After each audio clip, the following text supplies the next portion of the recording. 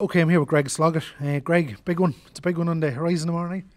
Yeah, look, it's always a tough game against Shamrock Rovers, and we're both on 9 points, so it's a good test now, to see where we're at, and hopefully we can go and put it to them away from home in Tallaght, somewhere where Dundalk over the years have been very comfortable with. So, we're looking forward to it. Yeah, as I say, we've maximum points from the opening three games and probably three different performances. It was. You look back to the game in Shels, for example, last week. It was a dogfight. Yeah, it really was. It was a heavy pitch and stuff. Definitely tough conditions to play in, and then we had Derry up here and Cork up here on a kind of a better pitch where you can play a bit of ball. I think we made that count. So it's nice to know we can mix and match both and get down and do the dirty work as well as do clean and tidy football as well. So yeah, look, we feel confident and in a good place. So we're looking forward to the game. Yeah, from your own point of view, how have you settled in? Yeah, really well. As I've said before, the lads have been brilliant.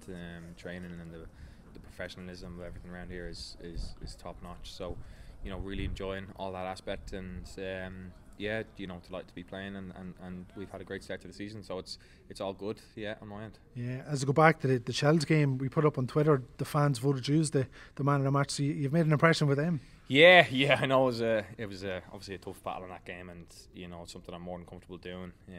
So I'm pleased to get their recognition, and hopefully that can continue. I want to keep putting in big performances, and none more so than tomorrow night. Yeah, it looks like it's going to be. There's talk it's going to be a record attendance. Could be 7,500, 8,000 tomorrow night. I'm sure you're all looking forward to that. Yeah, it's a great stadium, Tallaght. I think every team probably looks forward to playing there. It's a great pitch, and it should be a good spectacle. Yeah, so hopefully it'll be a good occasion. And it'll be in memory of, I know, Gary O'Neill's mother passed away. So that's a very tragic loss, and all our thoughts will be with him and his family.